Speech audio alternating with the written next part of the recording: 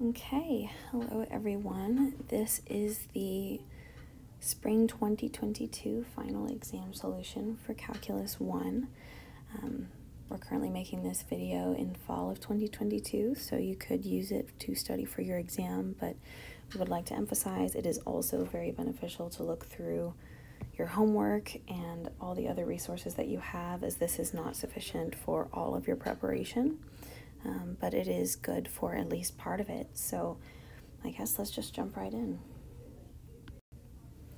So here we see our first problem. It says answer the following multiple choice questions by circling your answer.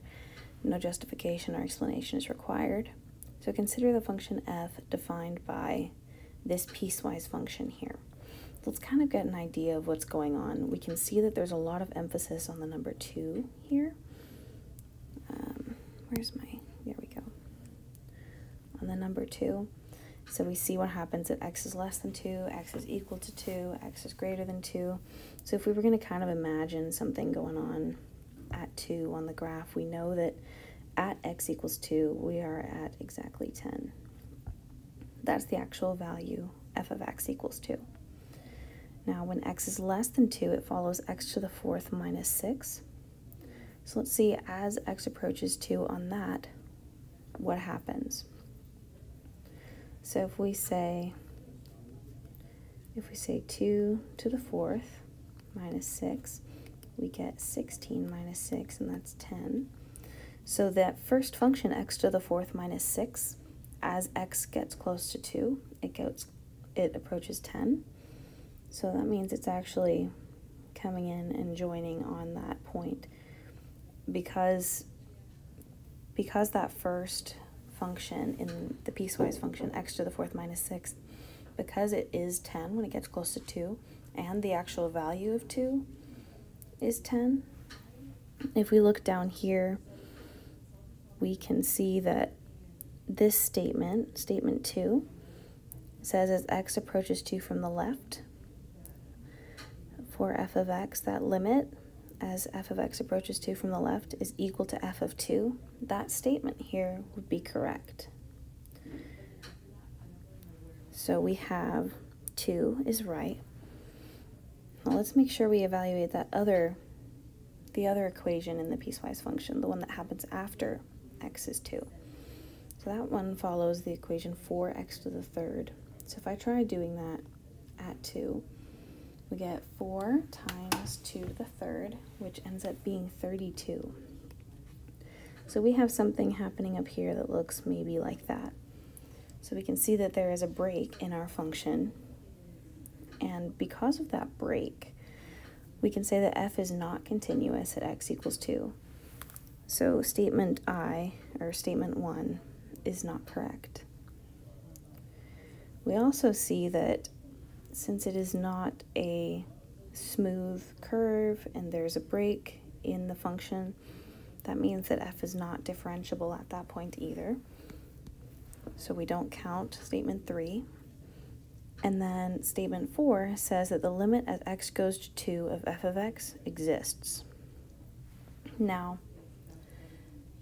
that requires from both sides the limit has to be the same.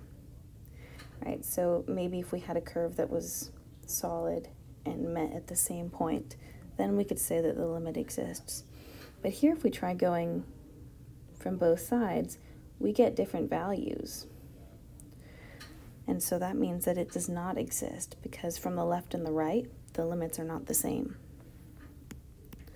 So for question 1I, we're going to get only statement 2 as our answer. All right, let's move on to 1II. So oil leaks out of a tank at a rate of R equals F of T gallons per minute. So we really want to make sure to remember that F of T is a rate, not just an amount of gallons. T is measured in minutes. Which of the following expressions represents the exact amount of oil that leaked out of the tank from 15 to 45 minutes after the oil started leaking? Okay, so let's say maybe I'm just going to invent a curve here. Maybe it looks like that. something along those lines. And let's invent a 15 and a 45. This is just a visual so we can kind of get a better idea of the units. So F of t is measured in gallons per minute. And our time is measured in minutes. The area underneath a rate graph is equal to the total change in the amount that changes with the rate. So here, this shaded area in the bottom that I'm cross-hatching right now, that represents the exact amount of gallons that changed with that rate from 15 minutes to 45 minutes. So we can express that as an integral. Right, we can express that as an integral from 15 to 45, and then it's the area underneath f of t dt. So that's one option. We can see that that's actually statement 2 over here on the left. If we look at statement 1, we see that f of 45 minus f of 15. So all that means here, because f of t is a rate in gallons per minute, we're saying the rate at time is 45 minutes minus the rate at time is 15 minutes. So it's just going to give you the difference between the rates, not the change in the amount of oil. So that will not be correct for this thing, for this question. One important thing we want to notice in the question is the word exact. So an integral is considered exact. There's a lot of ways to estimate an integral, like for example in statement 3 here, we see this sum from k is 1 to 60 of f of 15 plus k over 2 times 1/2. So it looks like we are having, essentially it looks like a midpoint sum, a midpoint Riemann sum, each rectangle having a width of 1/2. So there's 60 total rectangles in there. So that is actually an approximation. That is not an exact answer. And so, oops, did not mean to switch over to eraser. But yeah, so since that is essentially a Riemann sum, and it's just adding up rectangles as an estimation for that area, it is not an exact amount. However, we see something really similar in statement 4, where we have the limit as n goes to infinity of a sum from k equals 1 to n. So that means that we have n number of rectangles, right? And n going to infinity means that we have an infinite number of rectangles. When your number of rectangles in a Riemann sum goes to infinity, that makes it exact, because when your rectangles are infinitely small, it's the same concept as an integral with an infinitely small dt. So with that, we can say that statement 4 is also an exact expression for that amount of oil that leaked out of the tank. And given that, we can say that 2 and 4 only are our correct answers for one part 2. So moving on to part 3 here, we have a graph of a function y equals f of x. It does have end behavior indicated by the arrows on either end of the function.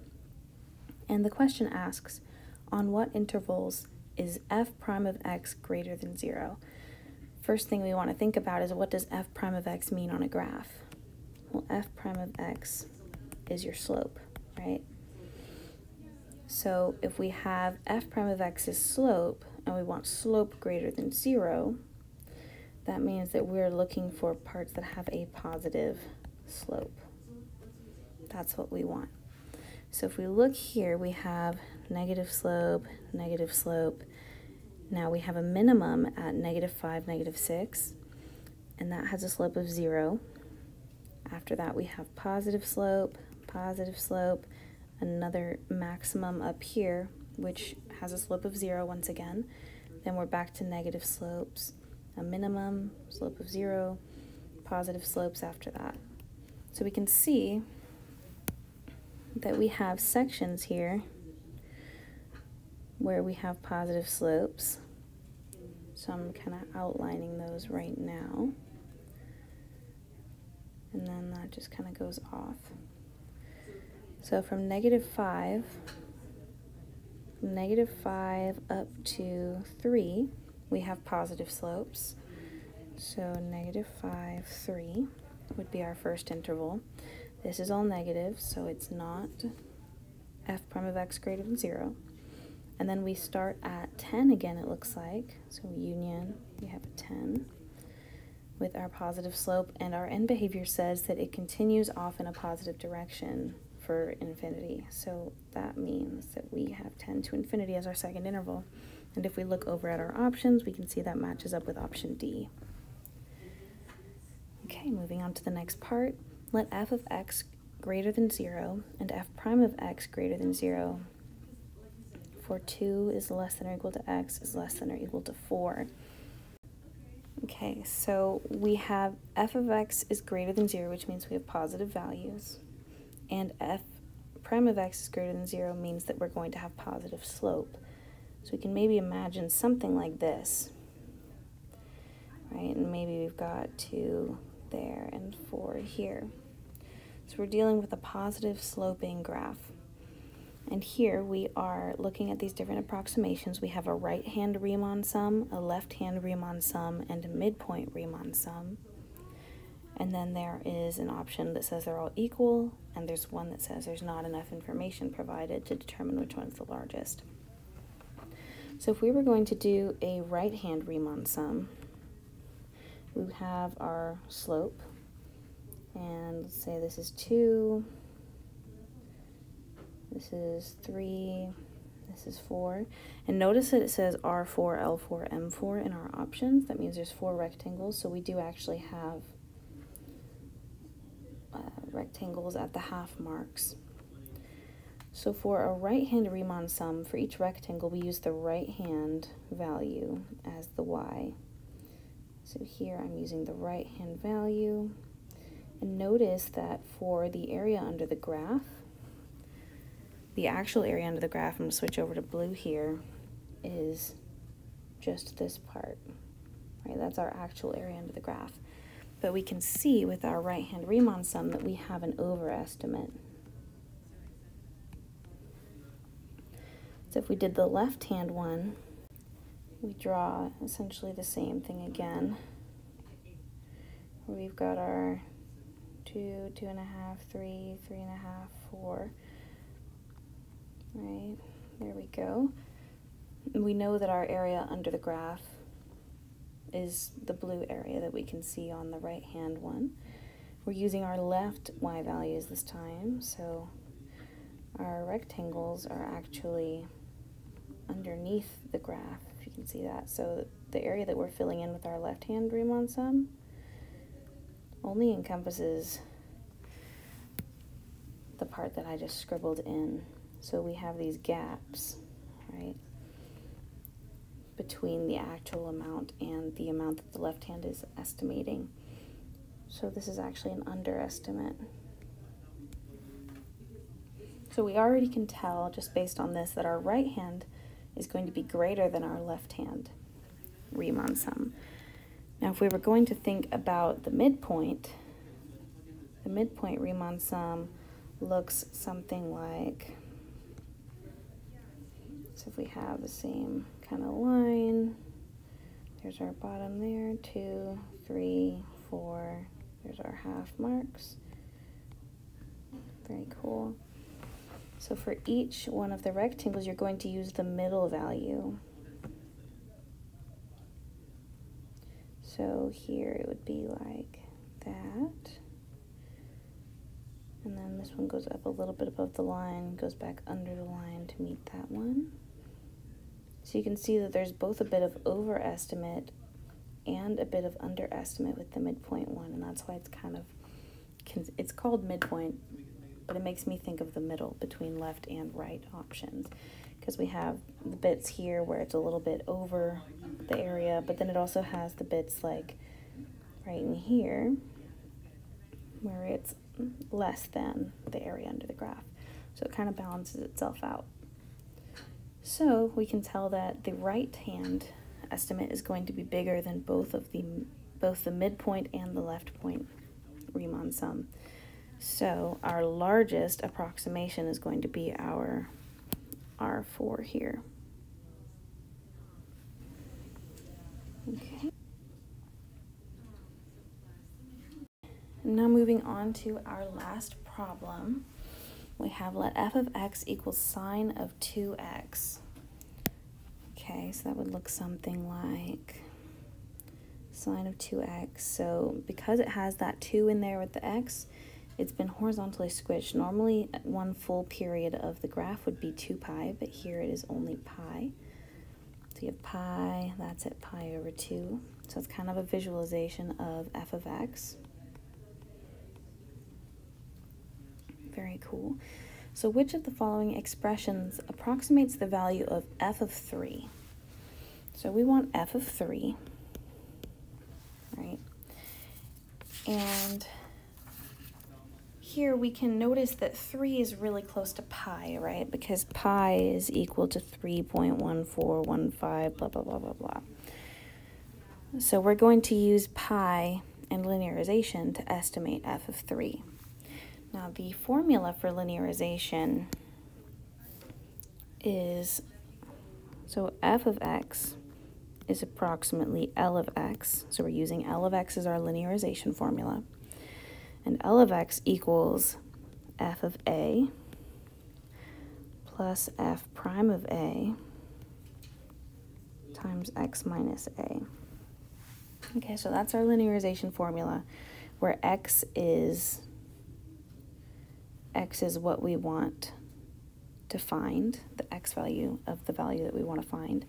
So here we have f of 3 is approximately equal to f of a. Here is our pi. A is the number that we're using to make our linearization and get our value for f of 3.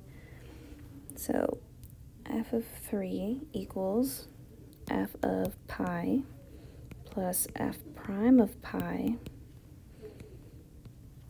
and then we have x is 3 and a is pi again. So we have this equation here now. F of 3 is approximately equal to f of pi plus f prime of pi times 3 minus pi. Now we need to find what f prime of pi is, right? If we know that f of x equals sine of 2x, right, then f prime of x equals 2 cosine of 2x. By taking the derivative, we got that. And then if we want f prime of pi, we just plug pi in. So we get 2 cosine of 2 pi. Technically, we can evaluate it, but it looks like in our answer options, all of our trig functions have the numbers just sitting in them. So let's try rewriting this out again. So f of 3 is approximately equal. So f of pi means that we're plugging pi into our f of x function. So that means we have sine of 2 pi plus, then we have f prime of pi. F prime of pi we just found was 2 cosine of 2 pi. And then that is multiplied by 3 minus pi. Okay, so now if we look up at our answer solutions, we can see that E matches up with what we just found. And that concludes part 1 of our Spring 2022 final exam solution. Stay tuned for video with part 2.